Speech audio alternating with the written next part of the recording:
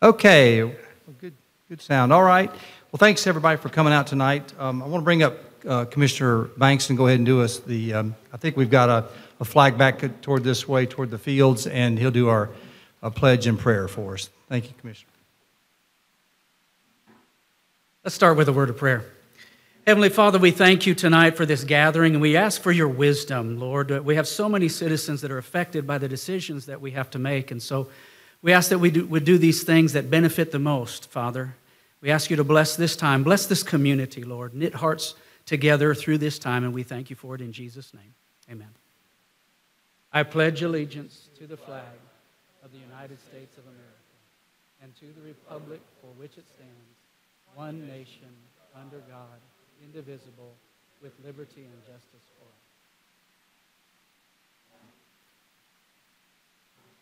All right. Well, we'll go ahead and get started here. I've got a few people straggling in, but we've got I think pretty much everybody got, this is almost more for scribbling on the back if you got questions or, have some things you want to get some additional clarification. So just so everybody knows, this is a council workshop, which means there's no audience participations, but if you want to stay around late, if you've got a question for one of the panelists, feel free to stay afterwards and see if you can ask their questions. But it will be the panelists, and then the commissioners will be able to ask questions about, what they've presented to the council. So we'll start out with the HOA attorney, Kurt Ardeman. He's going to kind of give the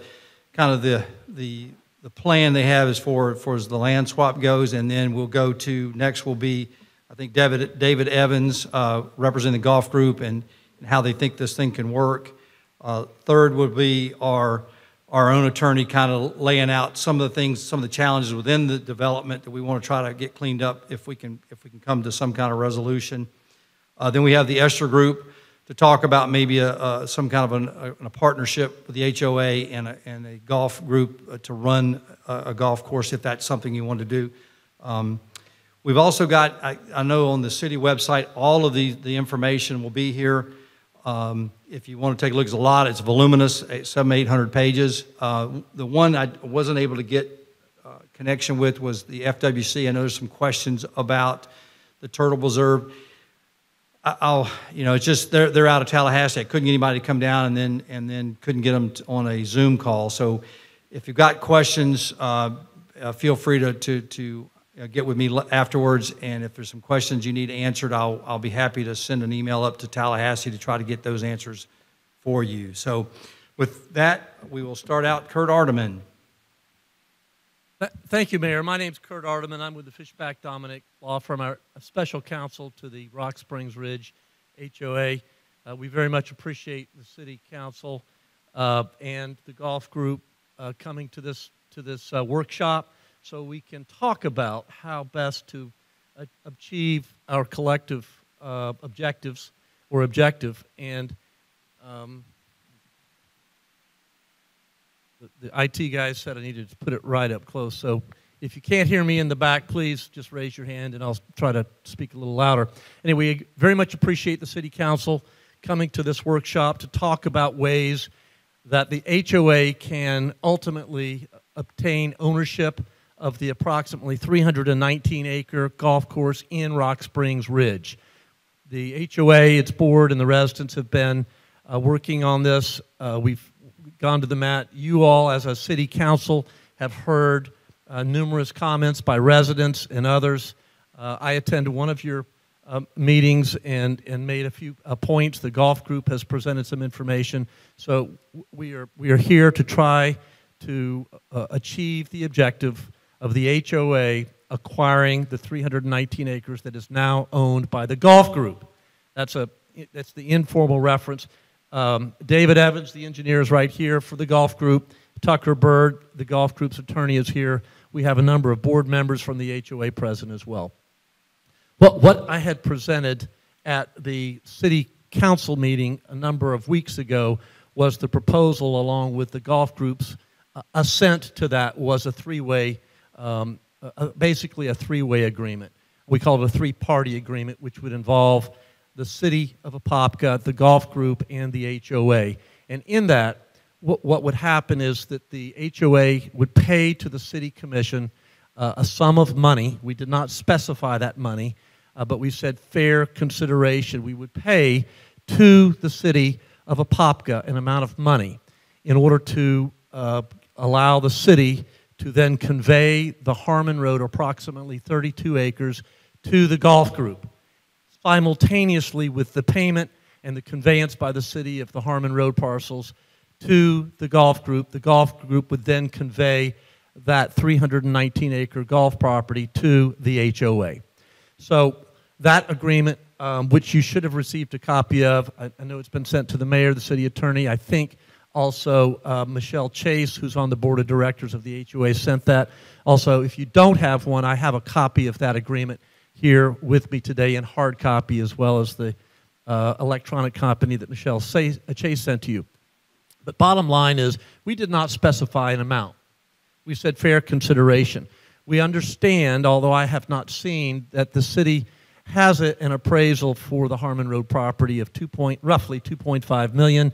We are aware that there's been additional letters of intent and proposed offers to the city far in excess of that, somewhere in the neighborhood of $4.5 million and $6.5 million as the highest one. And I know there's been discussions among the city commission and the staff and others about maybe the city commission putting city council putting that Harmon Road property out to bid.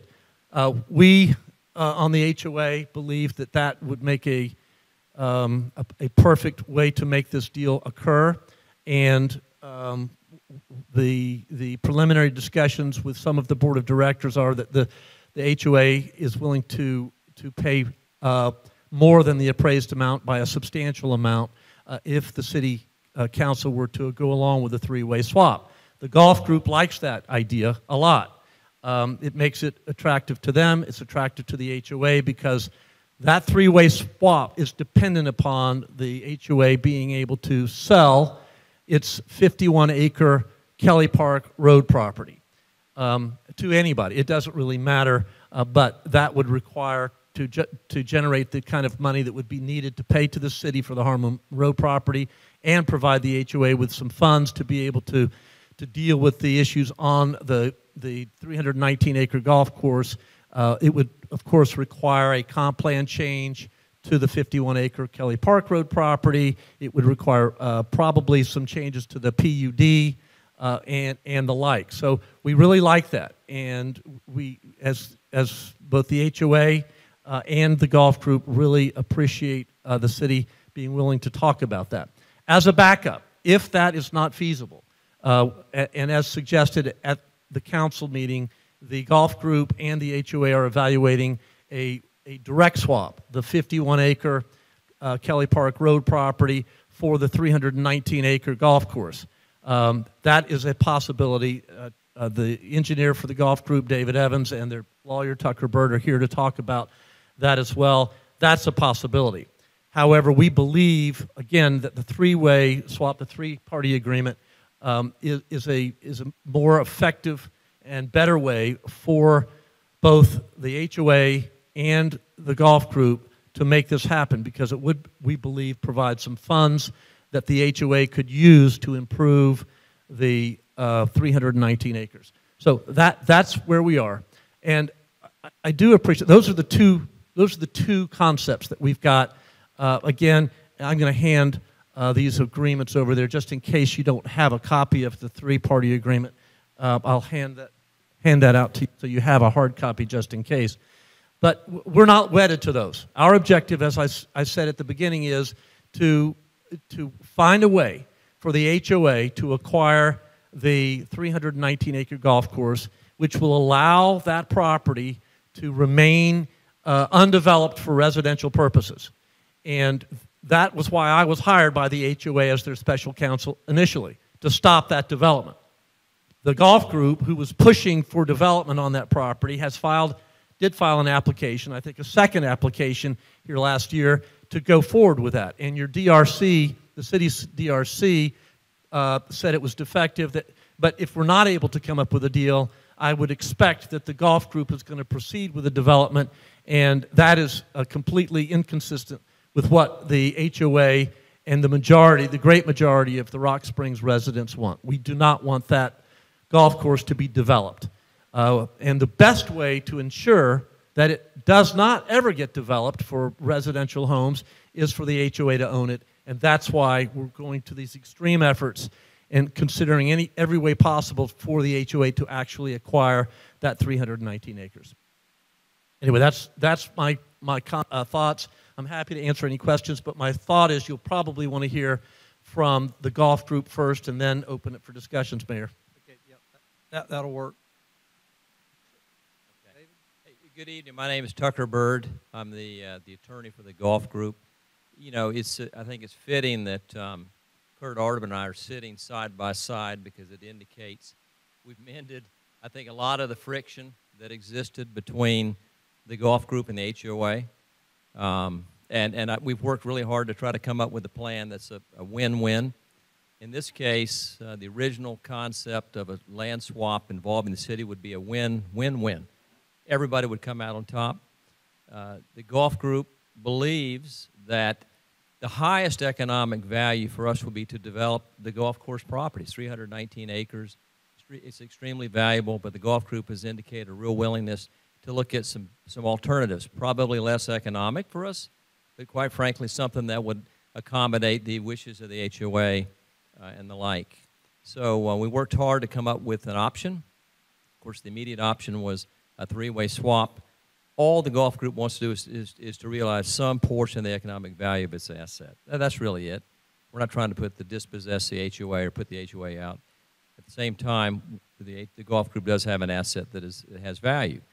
Now, with the city's the initial thought was that the city would be able to come up with a property that we could acquire and develop and economically benefit from it. The alternative, of course, if that's not a viable option for any of the number of reasons, we have what we call the second swap, which would be a direct swap for the 51 acres that the HOA owns.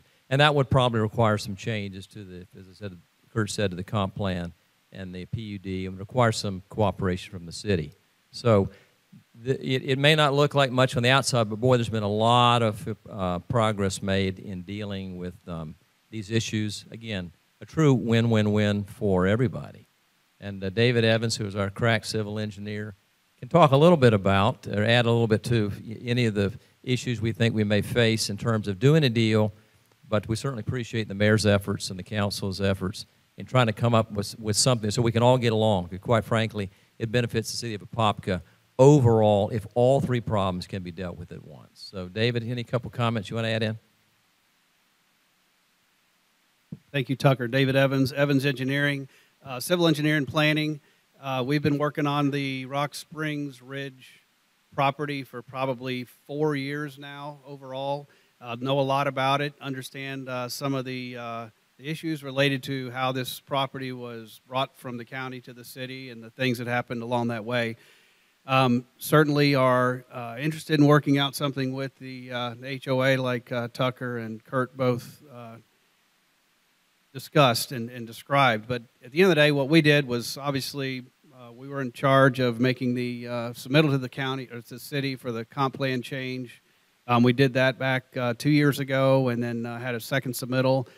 We do have some comments on the table from the DRC and the staff members, and we'll certainly, those are still pending, but obviously not interested in going back into the city if we don't have to. We've looked at the Harmon Road properties, our favorite. We enjoyed working with those. We've had a couple of interested parties in those parcels, and we've found a way to kind of make those work. It's in a viable area, very adjacent to 429, good access. So we were able to kind of do some exploration and some on utilities and stormwaters and all the stuff we do, and found out that those properties were a very viable option for this trade. At the same time, we did look at the 51 acres on the north end of Rock Springs Ridge. Obviously, it hasn't been developed yet, and there's certain reasons why. But at the end of the day, it's certainly a viable option as well. We did some layouts and some planning on that property, and came up with a plan kind of to go forward if needed on that property. It is a little denser than what you see in Rock Springs, but with the city's cooperation, and certainly have already had lots of cooperation with them so far relative to how these properties can be developed. that there can be some changes to the overall PD, which allows some more density to be allotted for the entire PD, which would help the 51 acres become viable for a development. As you understand, the property was miscalculated way back as far as the area goes, so the actual number of units on the property are at or equal to or less than what is allowed based on the 1 unit per acre criteria that was approved by the county and the city back in the day. So at this point, in order to make that work, in order to make the 51 acres work, some changes have to be made to the PD. We're all familiar with how that works. There's lots of people in the audience and some up here that understand what that means to go through that process, and so we're willing and able to do that too. So we've seen options on both the Harmon Road property and the 51 acres, and the Harmon Road, again, was the easiest one for us, but at the end of the day, the 51 acres has some potential as well, and we're here to answer any questions related to things we do. Thank you. Thank you, Dave. Okay, next up, Michael, kind of give us the city's perspective on zoning and the deal that's in front of us. Okay, to first clarify, I think the HOA's council did bring up 2 options. In our last meetings with the HOA, I believe the city's position is that it's going to be option 2. The Harmon Road property is not openly on the market, and any purchase of the Harmon Road property is going to require the vote of the city council. And therefore, then it's when the option B was discussed to provide for what would actually be a swap, which will be a swap of the golf course land for the 51 acre, I think it's Kelly Park Road property. The city would not be involved in that land swap. That is a private arm's length real estate transaction between 2 private entities. City would have no say, no approval authority. That's a private transaction, like 2 people buying a house. Then the impacts of developing the 51 acres as it relates to the city would entertain any application for redevelopment as it would entertain an application from any property owner within the city seeking to develop property. It would be a 2-pronged review on the part of the city. The applicant would first have to come in to seek an amendment to the future land use map. The future land use map, which is dictated by the comprehensive plan, dictates what are the allowable densities on property.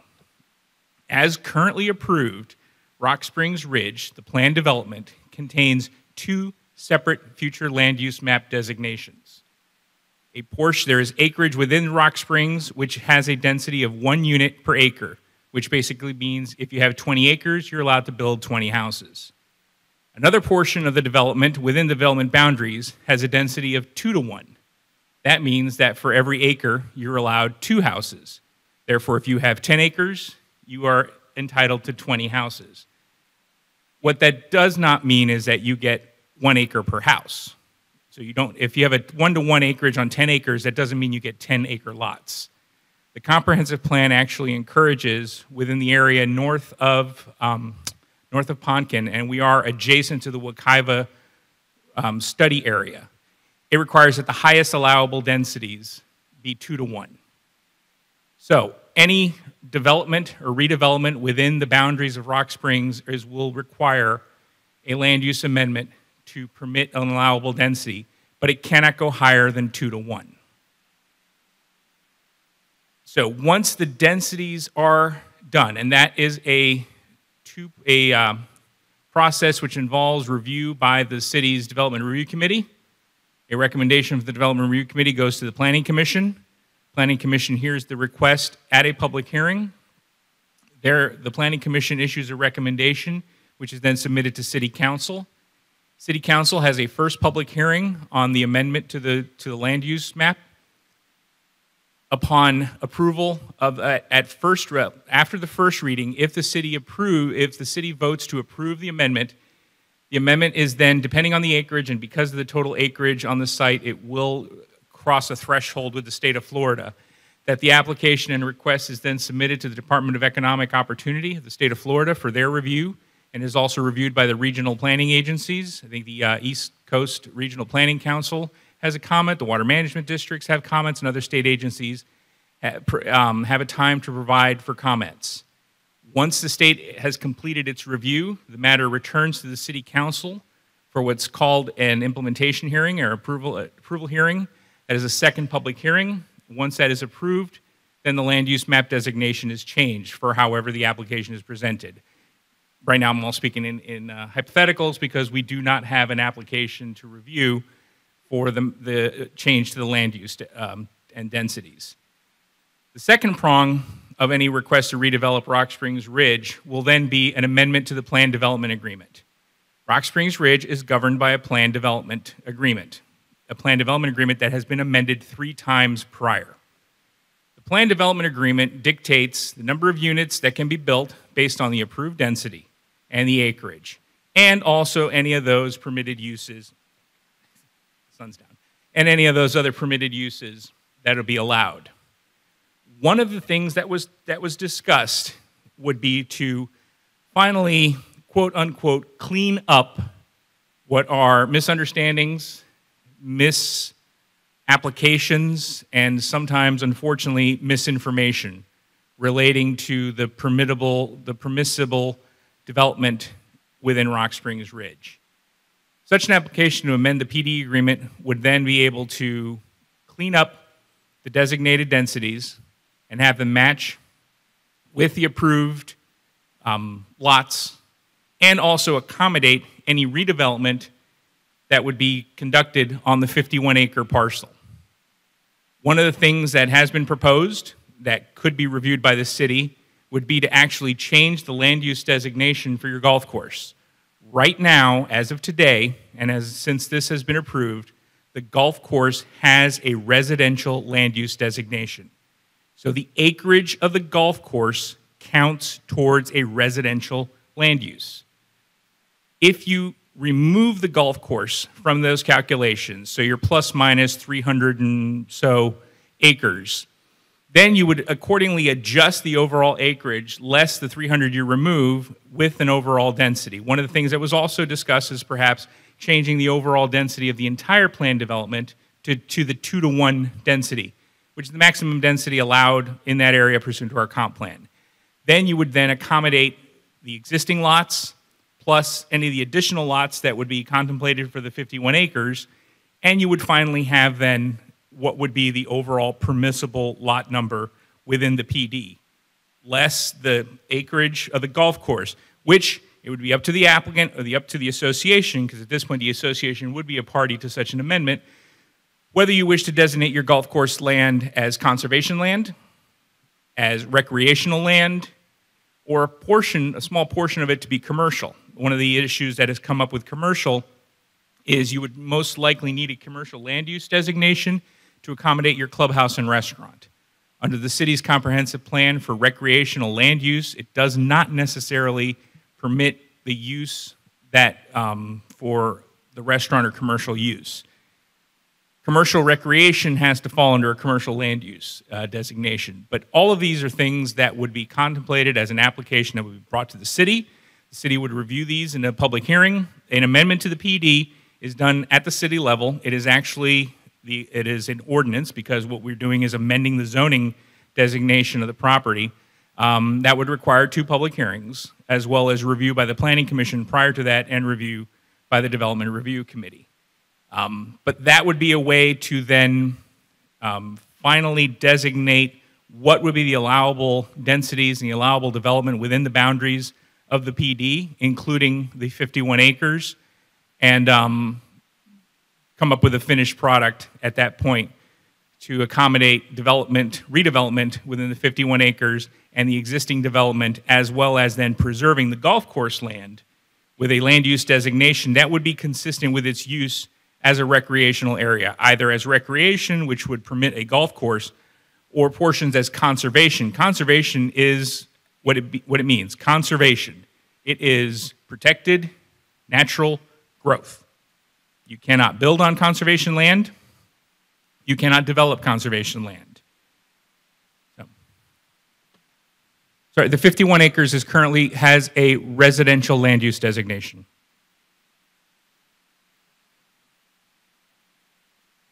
Anything else Michael? Now, that's the overview of what the city's involvement in this real estate transaction. And based on our final meeting, the city's position is that the city will undertake and review an application involving a private real estate transaction between the golf group and the HOA, which would be a swap of the golf course for the 51 acres. Okay. We've got the Esler group is here, the golf group, but I think what we ought to do while it's still fresh in everybody's mind with the speakers we've already had, why don't we open it up to City Council members for any questions, and just if you just say who the question is directed at, and we'll try to get the answer for you. So, Commissioner Velasquez, you want to start it out for us? Well, first, I'm surprised with the three-party agreement, because I'm surprised with the three-party agreement because when I spoke to the attorney yesterday, my understanding was that this was no longer being considered.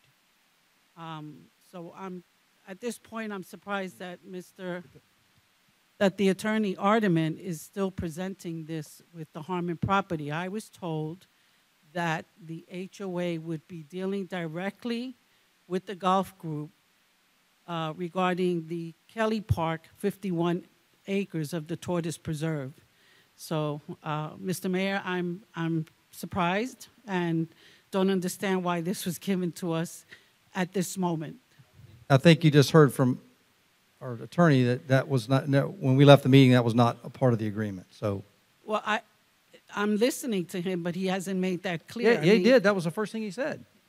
Did you say that? That this was not? Yeah, that was the first thing I said, that it was, that option one was not an option on the table, that we had agreed to only consider in this point option two, which was the development of the 51 acres, and that the engineering for the golf group was going to come to see what can be done for that redevelopment, and that the city's position, and in any type of agreement, the city cannot and will not, but first will not, but also cannot, statutorily and constitutionally, the city cannot agree to any type of zoning designations by contract. That is unconstitutional. Any type of changes to the PD, any type of changes to the conservation, to the comprehensive plan, have to be presented at public hearing and then voted upon by the council. We cannot, the city cannot bind any type of agreement by contract. That's contract by zoning, which is illegal in the state of Florida. So our position coming out of that meeting was, if this is what you're going to proceed forward with, we will evaluate any application just like the city evaluates countless applications for redevelopment in the city, as they have in the past and as they will do in the future. And such review will be done pursuant to the comprehensive plan and to the land development code for approval or disapproval by this council. Okay. Mayor, would you like me to respond? Yeah, thank you, Commissioner, for that question. And your attorney is absolutely correct. It is improper and illegal for a city or a county to enter into a contract to zone or comprehensively change any property. And that's not what this three-party agreement contemplates. There's no requirement there. And we understand that the city attorney and the mayor do not like that three-party agreement. They prefer the swap. But what it's not my decision. I don't think it's the mayor's or the city attorney's. It's the city commission, city council's position. If the city council does not like the three-party agreement, agreement, that's up to you all as we understand it. And so I've been asked to at least make that as an alternative, not to say, no, we're not going to do that, but if you all as a city council say no, we understand that. That's your option. It's discretionary. It's not required, but that's one way, and our preferred way, you heard from the golf group and from the HOA, we'd like to do that. If that does not work because the city council does not like that or does not want to do that, then we've got the backup plan, the direct swap, the 51-acre piece for the 319-acre golf course, which Mike says that the city would not be involved in that, and he's correct with respect to the direct swap. However, that deal would never happen unless the city council and the city staff were involved to allow those changes that Mike talked about to happen. Also, I think if we got to either that or the three-party, either way, The mayor has indicated that he would bring to the council some opportunities to assist the HOA in helping to fund pieces and parts of that overall deal. So those are two options. We're open to considering other options. But to take that three-party agreement off the table before the city council has the opportunity to say yes or no, we think would not be fair. And as we had promised, I promised to the council that I would submit that, and we did submit it, and we to the mayor and to the city attorney, and Michelle Chase has submitted it. I've copied, so we've honored that requirement. You can certainly tell us no. Now we don't want to do that. You're going to put out the Harmon Road property to the highest bidder, or you'll sell however you want to. You're not required to sell it to the highest bidder, but we think that the Harmon Road property, if, for example, if the HOA were to pay a $5 million price and the city were to keep the tower, we understand would be about a $1.5 million savings to the city, so that would get you $6.5 million. So all of this would be subject to our board approval, but at least it's an option we would like to talk about. If you tell us no again, we understand that, but we don't want to take it off the table before you all have had, as the elected officials, the opportunity to tell us no. Or tell us yes, or yes but, or no but. Okay, so when you're speaking in referencing the city council, I just want to correct you that also includes the mayor. He is part of the city council. Well, right now you just said that he is in agreement with your three-way party and that it will be up to us. No, ma'am, I did not say that. Okay. Well, at this point, I'm kind of confused because up until this workshop, I was told that this was strictly about the 51 acres, and it was a swap. It was an agreement between the HOA and the golf group for this 51 acres. So I'm not too sure why this three-way agreement is coming back up again. It's an option we would like for you all to consider.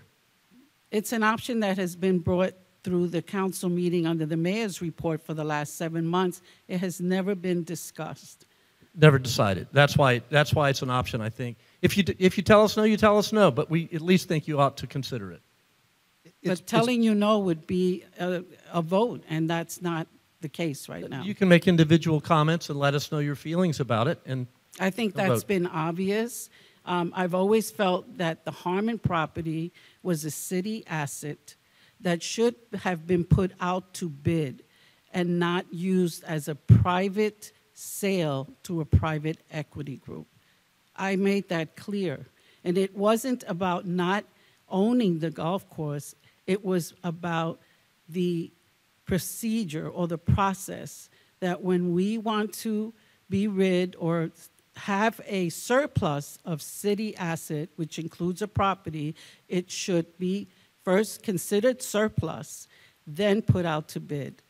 And that was all I wanted. It would have been a fair process where other developers or buyers would have the same opportunity to buy the Harmon property.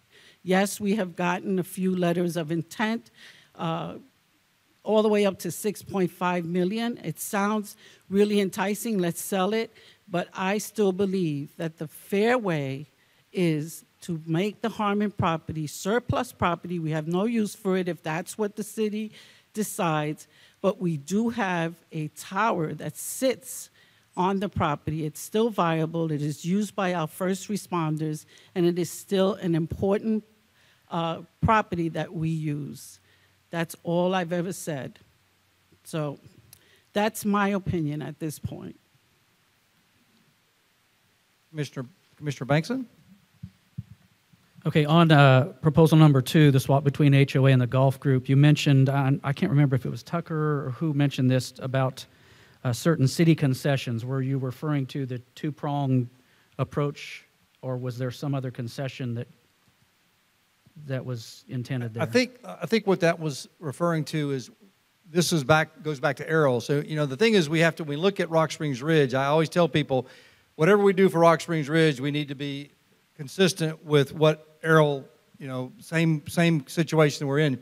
One of the things we talked about is if Errol, and this was back to the Errol proposal, if Errol were to reinvigorate their golf course and get the clubhouse back up and running, we as a city would at least entertain the idea of a TIF, a tax incremental financing, to give them 5 years worth of taxes above. So let's just say, for instance, that we generate, I don't know what we generate taxes in Rock Springs Ridge. Let's just say it's $3 million property taxes.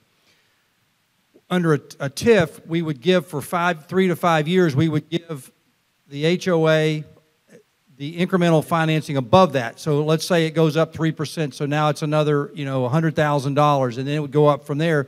We would give that for some period of time, obviously with council approval, and that would help them fund, to get the clubhouse up to full speed, to get things they need, to get the parking lot repaved, to do the things that they want to do. And then at the end of the 3 to 5 years, then we would collect those additional dollars. And the way I justify that is that if we increase the value of your properties by having a golf course, then it's easy for me to justify it to a person who doesn't live on the golf course. So that, if that, I think, was there anything else I was missing? Is that what we were talking about? Well, overall, in order for the second option to work, we'd have to have the 51 acres would have to be developable. Sure. So we'd have to come to the city Right, so to get the necessary, and really what I'm talking about are the necessary approvals, and the city attorney is absolutely correct. In order to make the adjustments to the 51 acres, you'd have to make adjustments to the overall PD. And so, what I would say overall is if the 51 acres is not developable for any of a number of reasons, well then obviously the swap doesn't work. Right. But if we go the option 2 route, we're talking about, obviously we need city approvals in order for everybody to make it work. And I suspect that the HOA would probably need certain approvals with respect to now the 319 acres. And then, of course, on top of that, there may be other grants and whatnot we could see. The city can't commit to it, but we think everybody, what we would really be looking for is the city to understand that we're coming in and with approvals, this works. Without approvals, it doesn't work.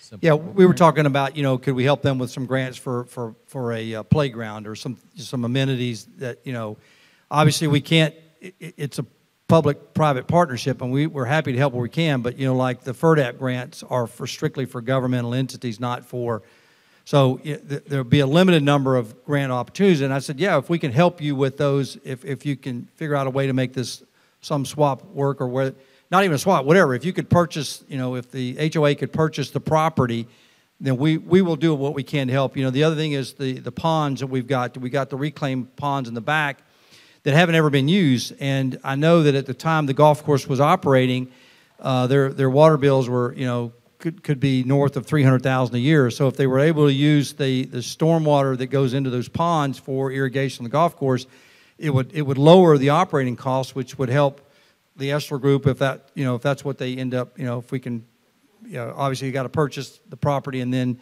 if they want to do an agreement with somebody like the Essler Group, then that would give them, trying to drive down those operating costs for the club. Okay, well, Tucker, you answered what I was thinking that was what the attorney was explaining to us. I'm nervous at opening the PUD so that it doesn't open some avenue that ends up taking from the people. For me, the end goal is self-determination for the citizens here and protection of their assets, but it also has to be the win-win in that sense. So what's the best course of getting there? And clarification, Michael, for the golf course, you said the golf course is residential land use presently, as well as the 51 acres? Right. The entirety of the Rock Springs PD has 2 future land use map designations. One is the RE residential estate, which is the 1 unit per acre, and then there's a portion of it that is RVLS, which is the residential very low density, which is the 2 to 1. There is no separate land use designations within the boundaries of the PD for conservation, for recreation, for commercial. And so can you explain the protected tortoise refuge designation? That is not contemplated nor done pursuant to our comprehensive plan. Right. If there is that is subject to an conservation easement that was entered into by the original developers and the Florida Fish and Wildlife Commission, as well as DEP. Any changes to that conservation easement, any modifications to that is actually handled to the state and not to the city. The city has no say or jurisdiction over that matter. any applicant, whether it be the HOA, whether it be the golf course group, they would go to Tallahassee to the commission in order to do any modifications, to have the easement released, to have it modified. There are plenty of options. There are plenty of different scenarios. We could be here for hours discussing the possible scenarios, but that would be something that be entertained by the state and not by the city. And I think that explained it too, and I think a little bit of confusion there, that it's an easement, but that doesn't change the land use. No, the land use is established here. The easement is something the state has put upon that and would have to be approached by the group to see that change. Right, we're talking about two different things. One is residential densities, which is governed by our comprehensive plan. Then there is a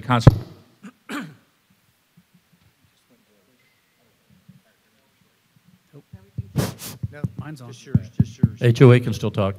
Yeah, I'm out. Okay, great. All right, so let me get my train of thought again. So, yeah, these are easements that were placed by the state over the property, and that does not they're not related. The residential densities are not related to any conservation easements that were placed on top over the property. And is there any way to explain, there's been differing opinions and different things that we hear that is almost impossible to remove versus no, it's simply a process. Can you opine? I can't give an opinion over whether or not or how the state is going to fall on this or rule on this one way or another. But conservation easements can be amended with under the proper procedure that the state can do. Theoretically, just speaking hypothetically, to throw one thing out, theoretically, if there is a easement over the area for a gopher tortoise habitat, I mean, the state routinely permits for gopher tortoises to be relocated. It is not an absolute. This is statewide. This is not just limited to Apopka or to Central Florida. But one of them could be to relocate the gopher tortoises to actually an area, especially if the final product of any type of redevelopment and amendment to the PD would be to designate current portions of the golf course land which have a residential land use. If those are then designated as conservation land use, in theory, the state may accept the relocation of any gopher tortoises that are found to a new conservation area that would have a conservation land use, which would govern any type of development to be done pursuant to the city's comprehensive plan and land development code. I don't know. I heard $7,000 a turtle, but That's the current price. It's gone up from $2,500 to $4,000, now it's $7,000. At least for the time being, until new mitigation banks are. I'll do it in for place. $6,000. One other question: if the swap happens and the HOA and the citizens decide we want to make part of the golf lands conservation, can they designate that way and then use part of it for recreation? Or do they have a say-so, or does it all have to be the same? No, that's when, ideally, when you're opening the PD for amendment, then one of the things that I would actually counsel the city council and staff, that any amendments to the PD are going to be accompanied by a fully executed developer's agreement, which will outline in detail the proper densities, the number of units allowed, minimum lot sizes, and then also outline all the permitted uses within the boundaries of the PD. So under conservation, if theoretically there's a conservation land use, then that would define what would be permitted in the conservation areas. I have worked in past in other jurisdictions which I have been counsel to. Conservation areas include complete natural growth, meaning you can't put a lawnmower in a conservation area. The conservation area means conservation. It is ideally natural, native habitat allowed to grow and conserved in its original natural state. If there's a recreational land use, then you could dictate this is the amount of acreage for recreational use. Within the recreational land use, this is what could be permitted.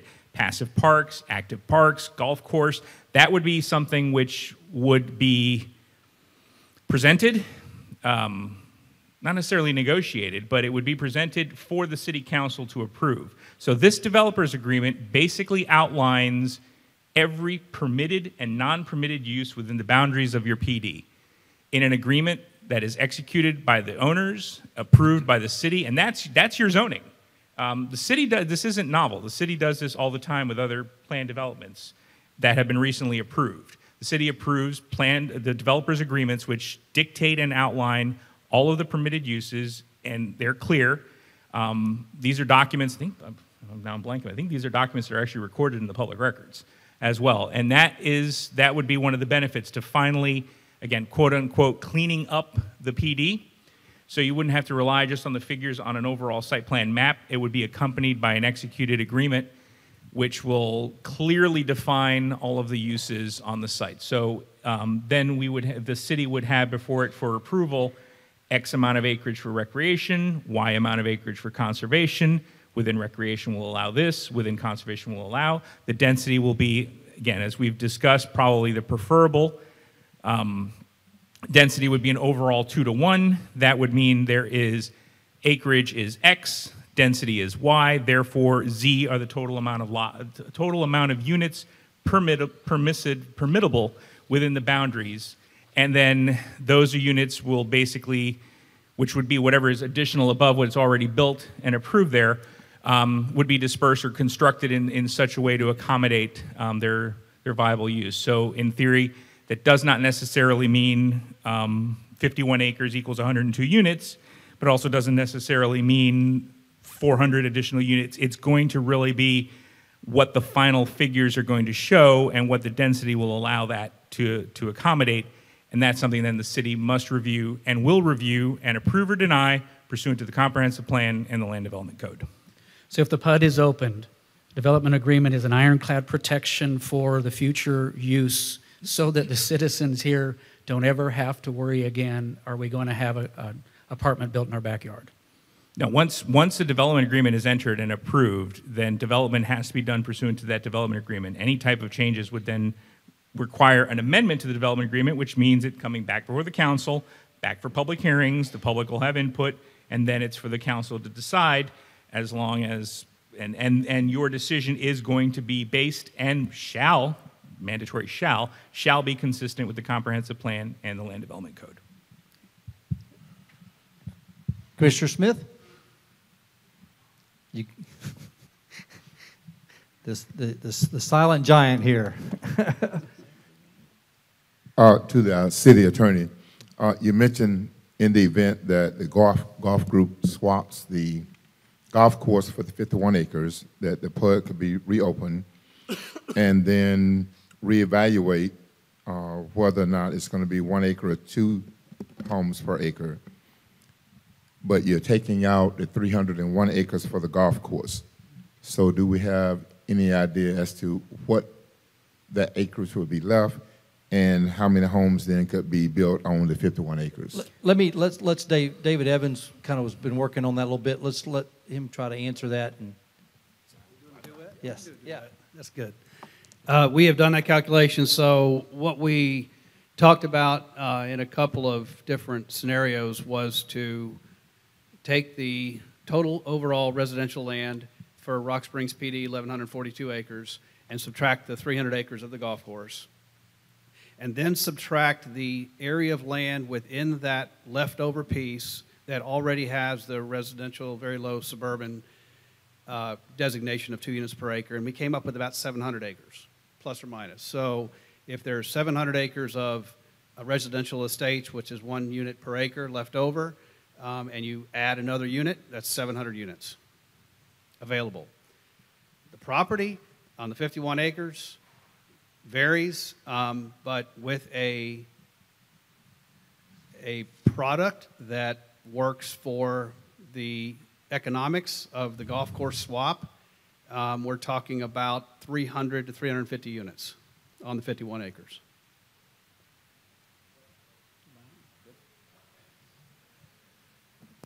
Townhomes. Okay. Any other questions, Commissioner Smith? No, that's Okay, good. Commissioner Becker. Since that was the most immediate thing said, townhomes would require a comprehensive plan amendment to get past the 2 dwelling units per acre beyond, because everything north of Poncan would preclude that unless we made an overall increase in dwelling units per acre in that same area, correct? Not necessarily, because the comp plan encourages cluster development. If the overall acreage, let's say in theory, if the number they've thrown out, so strictly hypothetical for discussion purposes, I think the current units within the PD as permitted are 1,340. 1,337. Well, what is vested? It's say 1337, and I believe 1320 have been built. Right. So that is based on the fact that there's a mix of 1-to-1 and 1-to-2. I get it. Mm-hmm. So if we remove the golf course, let's remove the golf course, and now we have what we have remaining is 800 overall acres, less the golf course, let's plus or minus. If we take the acreage, if we take then the remaining 800 acres and change the land use designation to 2-to-1. So now you have 2-to-1 for 800 plus or minus acres. That means then that there would be a permissible density on the site of 1,600 units. So you take then the units that are already, and any change in the, let me clear, any change in the land use designation is not going to affect any of the property rights that the current homeowners have within the PD. There's no change. Because an individual unit, unless one individual unit owner, and this is on the extreme, decides they want to build a second home within their lot, that's the only way there would be any effect to what you currently have as your rights to your property. So remaining, and again, speaking in extremes, with 800 remaining units, if you change the overall density to the entire 800 to 2-to-1, you would have density permissible at 1,600 units. So that's where you have then, if there's 1,300 built, whatever you get that excess entitlement that you've gotten by amending the land use plan to accommodate the extra density. Now, how you place that density is, as long as a unit is a unit. A townhouse is not equal 2 units because it's a townhouse. A unit's a unit. An apartment complex, an apartment building in theory is 300 units.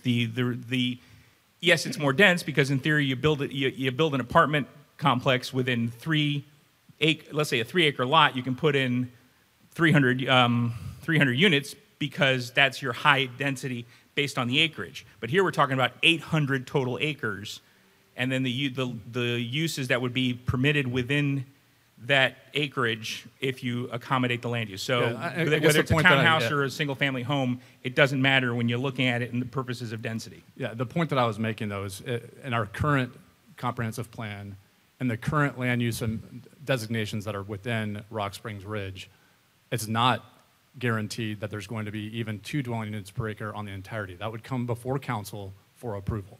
Right, you would have That's to the point. I don't want to live in the world of what might be versus what's reality currently. And the way that our current code is written and the designations within that community, that would preclude there being townhomes or apartment multifamily types of residential within that location currently. Because you cannot build multifamily on a residential estate or residential very low suburban land use designation. Correct, except that that's the point that I was making. But differentiating what would be multifamily use and single family, these are still, if they're deemed single family uses and these are the units, it's going to still be based on what your density is, or what the density will be presented before this council to approve or deny. But the fact is, and again, we're getting outside what I thought the scope of this workshop was going to be. So if we're talking just a land swap scenario where the golf group and the HOA decide to do a swap of the 51 for the 320, all of that's going to have to come through the normal hearing process for us to contemplate anyhow. Yes. What I was more interested in is why we were here to begin with, and that was really to contemplate this whole idea of a land swap, Harmon Road primarily. And so I just kind of wanted to take a step back, and again, a lot of the people here, if not most, were here in April where the idea of doing this tri-party agreement land swap was presented as a, it was administration-led with the idea of even the city owning it for a period of time and doing precisely the things that you described as wouldn't be really legal, to change our PUD document and make fixes as it was called. And so we've gone from almost pro to now, am I hearing it correctly that the staff or the administration is against doing anything with Harmon Road as it relates to Rock Springs Ridge? My understanding is that because there's never been any type of formal offer, or sorry, not necessarily an offer, but there hasn't been any formal action to put the Harmon Road property up for sale. So there's therefore no formal action for this council to consider, and hence why it's never been brought to a council meeting. Unlike the other properties that the city has sold, the airport FBO, as well as the Sandpiper property where the staff brought it forward for authorization to put it up for sale, and then the authorization and a vote to accept the highest bid. That's never been done for Harmon, so therefore, any But how could we have made that representation on April 27th to this group of people?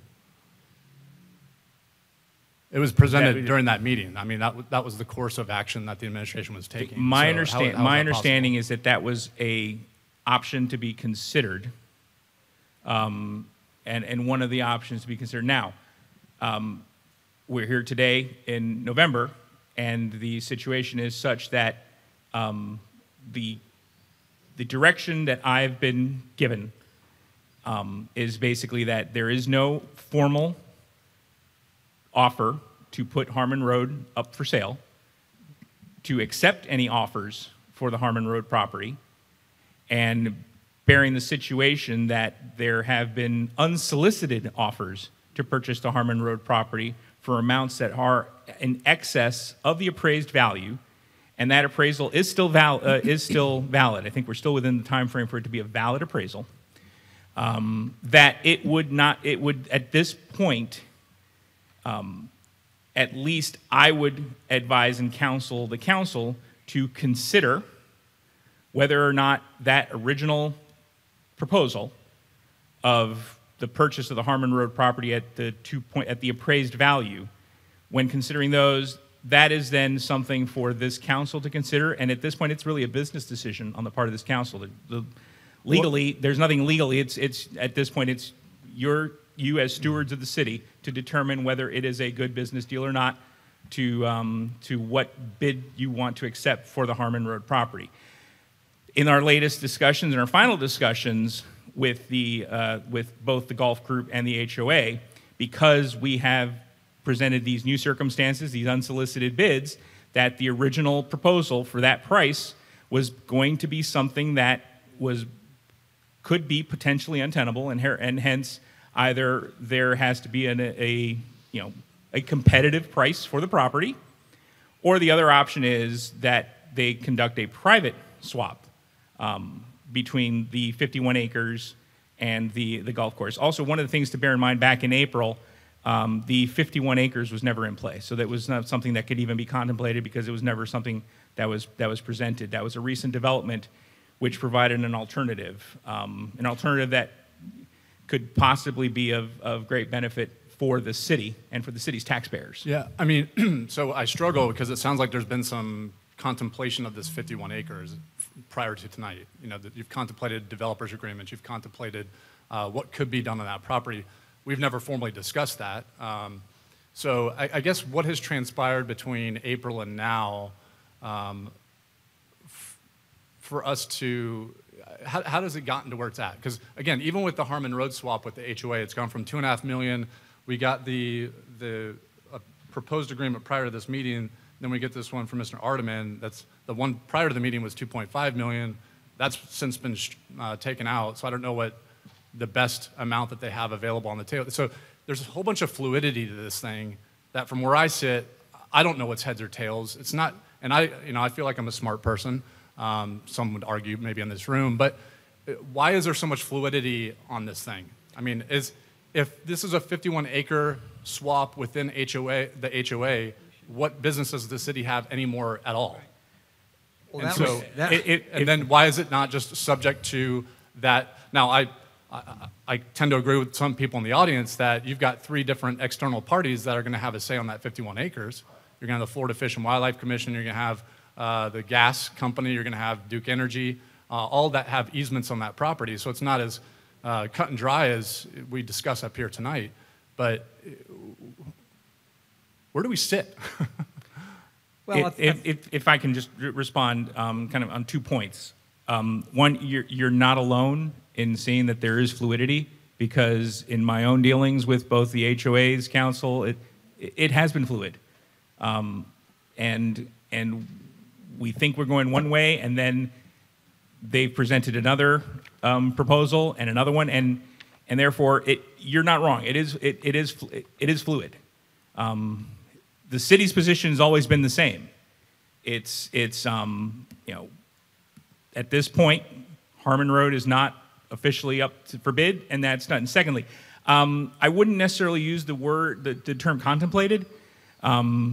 The discussions that were made were similar to any other developer that would come before city staff and discuss what options are available for a property. Staff can always discuss, here are the options available to you as a developer. That does not necessarily mean that the city has contemplated and this is what the city wants, this is what we'll agree on. It is basically just as staff would treat any other developer who would come, or any property owner for that matter, who would come to the city and say, well, hey, I've got this piece of land, what can I do? Well, you can do this, or you can do that, or we can consider this, or we can consider that. Those are the types of discussions that were had, and not necessarily, and not that this is what's going to be done. In order to redevelop the property, it's plain as day. There has to be a land use map amendment, and there has to be an amendment to the PD. How that's accomplished, that's still open for discussion and open for hearings. But the bottom line is that's what has to be accomplished. So there hasn't been anything considered or contemplated on the part of the city. It was merely, here are the options, here is what is going to be required, here's what the city will review. So I don't want it to necessarily be characterized that staff, to an extent, has basically said, this is what you're going to do and this is what we're going to approve, because that never occurred. That's not what happened. I had one more note. So again, during the last city council meeting, the workshop is only beneficial if we kind of check all the decisions that we need to make as it relates to Harmon as well as this other business. But, the first decision there is whether or not we want to put Harmon up for sale. And one of the things that I had asked for staff interpretation was, do we have any use or planned use for that property? And I don't know if anybody's able to answer that here tonight. We do need an additional water plant because of the growth in southwest Apopka. So would we need both pieces? No. The smaller piece would probably work, and we could probably put the tower on there if that's something the city council wants to do. We wouldn't need the 23 acres. And just so you know, we just got an update on the appraisal, and just the bigger piece, the 23 acres where the tower is. We got an appraisal of $2.9 million. That just came in late yesterday afternoon. So we got a $2.9 million appraisal on that would be the north side of Harmon Road. And So, Mr. Mayor, Just the north?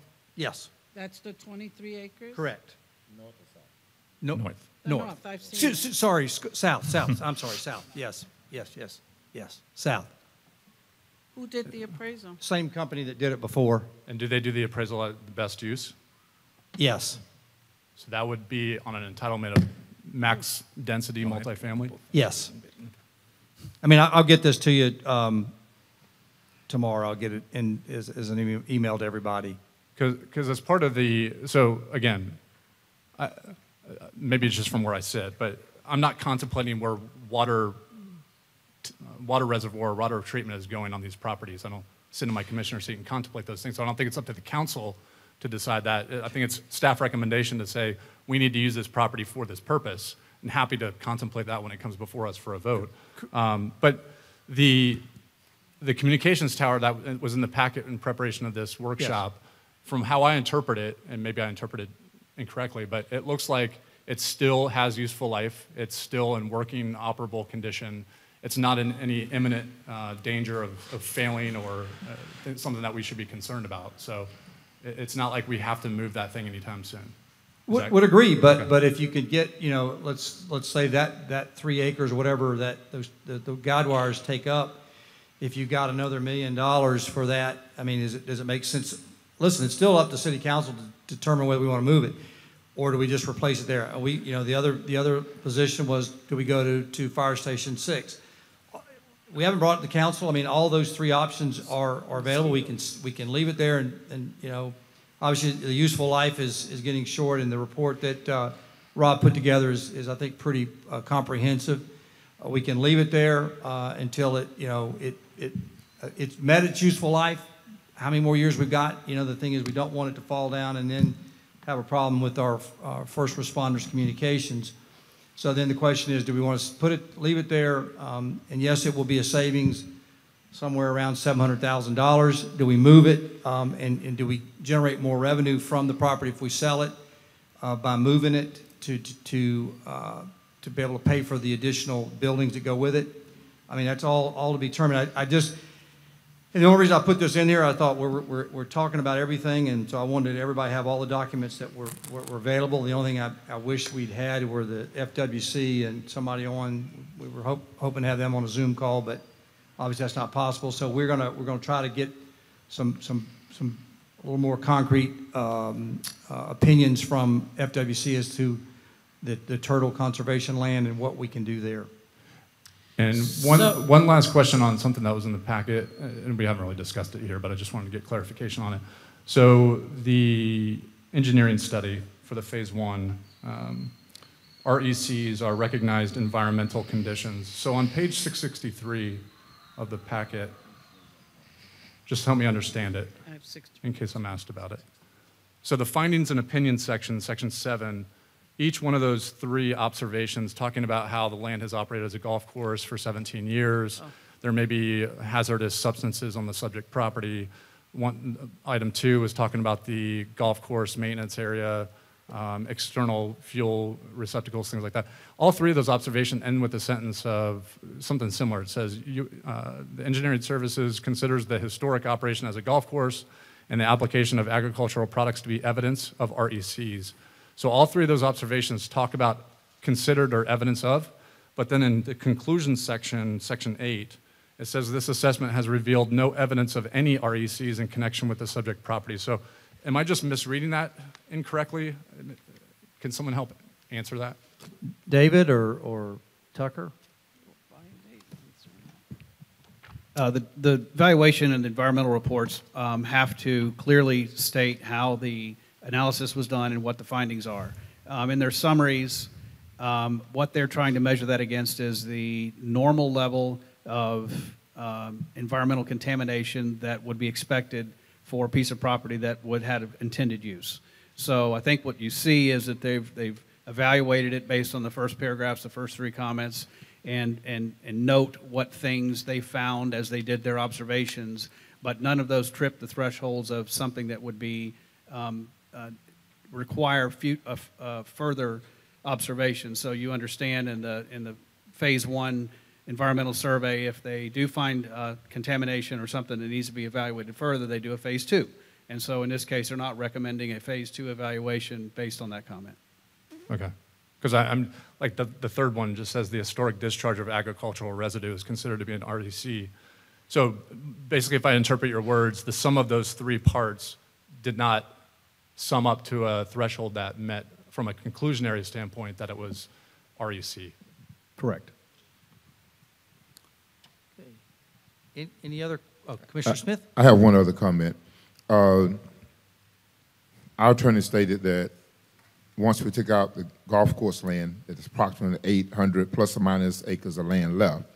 And should we amend the PUD to 2 acres per acre, to 2 homes per acre, that will come to 1,600 homes.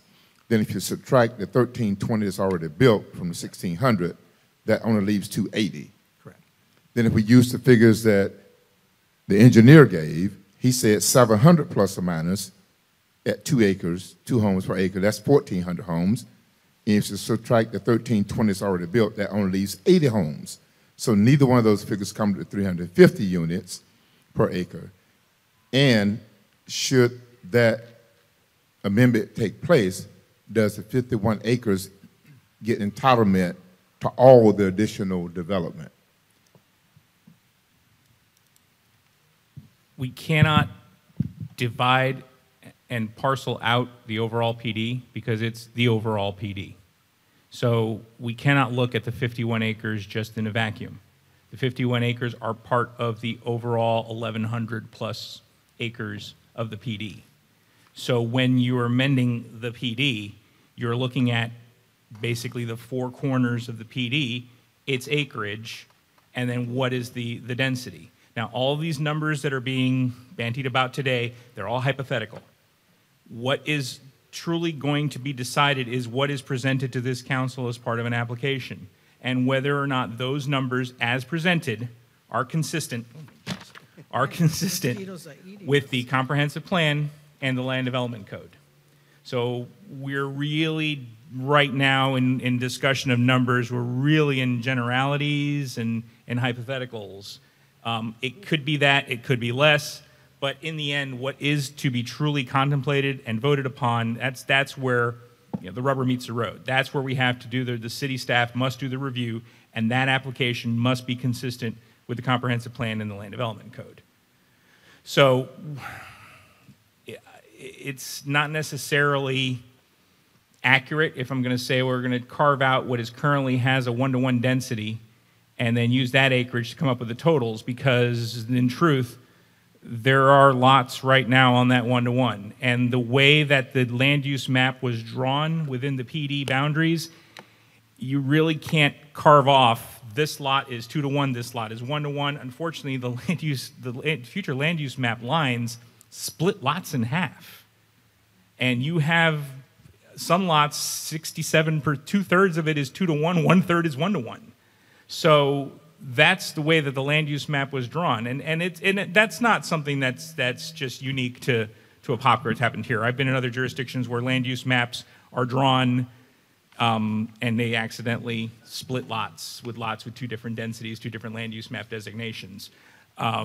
So that's why it's got to be careful in how we piece things together. I think the easiest illustration is we take the overall acreage, and the overall acreage that we're going to use for residential use, designate what that density is, and then that's the amount of lots that can be built, those are the amount of units that can be built within that acreage as consistent with the comprehensive plan.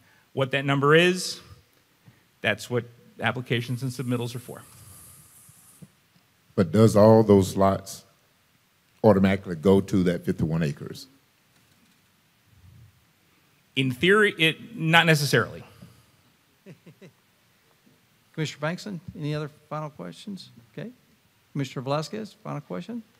The only thing I just want to say, the tower, it's not on its deathbed. It is viable. The only thing that tower cannot do is to add any more servers, I guess, add another telephone company to it.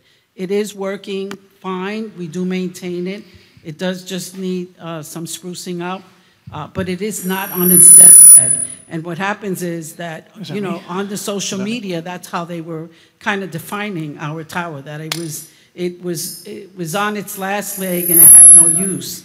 But at this point, we're not anywhere near having a piece of property for a new tower, nor do we really have a number of how much it's going to cost to take it down or to build a new tower. So at this point, I'd like to just stress, because that's something that I did speak with IT, it's not on its deathbed. It is something that is viable. It is used by our first responders, and it will remain there until we have something else, and that's not anywhere near the future, in the near future. Okay. Any other final questions? And we're going to bring up the Estler Group to just kind of give you a real quick update on some options maybe they have if the Rock Springs Ridge HOA can figure out a way to acquire the golf property. So David, you want to come? Yeah, come on up, please, sir.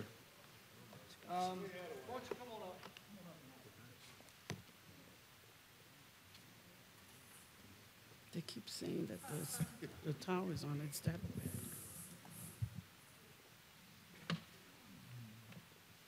Good evening, and thanks for your time. My name is Dave Essler. I'm a golf course architect, and yeah, you'd think after listening I might have picked up on that, but I'm not that bright.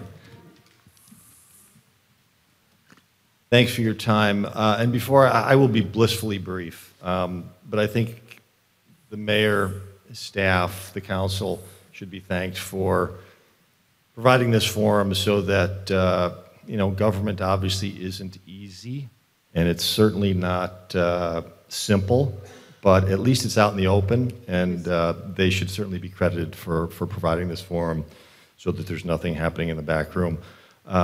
My name is Dave Essler. I am a golf course architect, developer, and golf course contracts. This is my partner, David Fairman. We're both from Chicago area. We both have an extraordinary interest in this particular property. We think that golf is a viable option at Rock Springs Ridge. We think that the physical capacity of the site is quite good, if not extraordinary, and we have been following this project for better than 10 years or so, since the golf course closed 9 holes at a time. I grew up in the area and played the golf course early days when it first opened, and just think that it's a shame that although you are not alone in seeing a golf course in open space close, I've been very impressed by the Rock Springs Ridge board in trying to avoid litigation and do this relatively peacefully. We've looked at a lot of deals where it doesn't go this cleanly, and it may in fact not ever become a golf course again. That's a possibility, but the board should certainly be proud of the work that they've done so far in pushing this deal forward.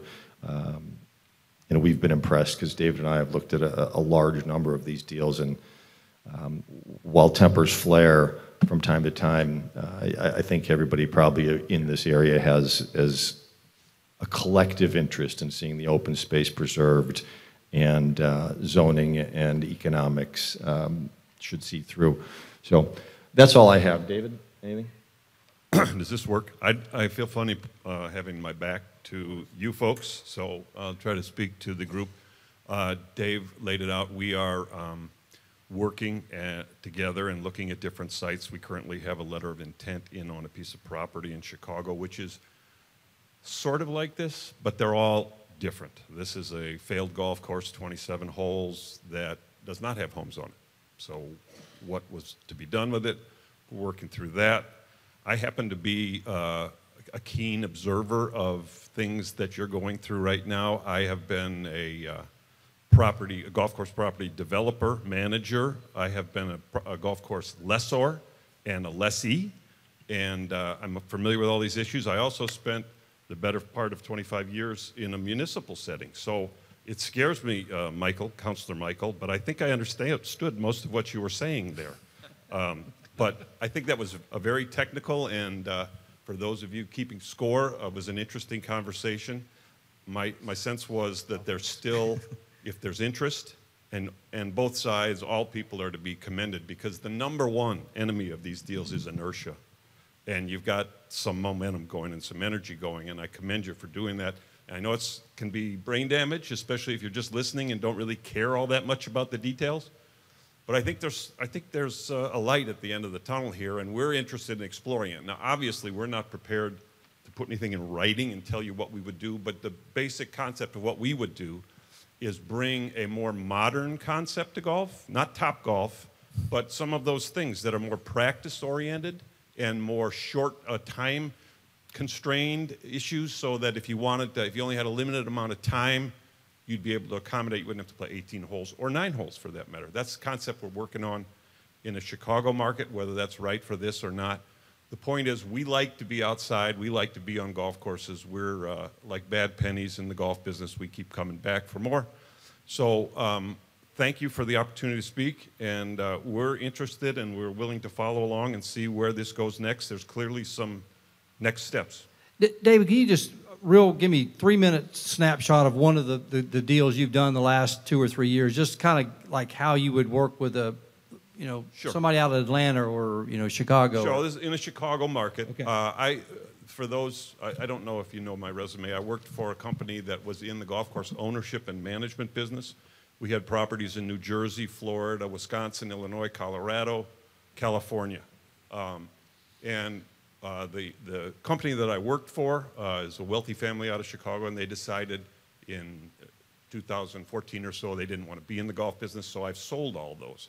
After that, I got involved, the blush was kind of off the golf market for a while. It's kind of coming back now. But after that, I personally own a golf course now, which I have right-sized. I had a 50,000 square foot clubhouse that was way too big. It was old school golf.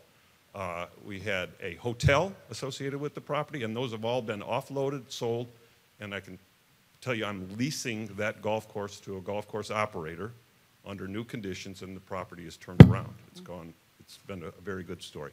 So we're not here to waste your time. We are here to try to help, and I think that's our major opportunity for both sides in this group, is to kind of give you some experience, and if you wish, we'll give you our opinion whenever you want it. And so that would be the side I'm looking on. The other ones we're developing now they would be confidential right now. They've asked us to be confidential, but we are sort of not a global management company, obviously. We have those skills, but we're interested in sort of more rifle shot things and fixing things where they can be fixed. Thank you. Well, thank you, David. And David, we appreciate it. Well, I hope you got some good information. Maybe some of the folks here, the city council and some of the attorneys and the other folks will be around to ask you if you have any questions real quick, and then we'll get out of here. I know these mosquitoes are about to drive us out of here. So anyway, thank you everybody for coming out. I hope it was worth your time, and you got some information that you can take back and share with your friends and neighbors. Thank you.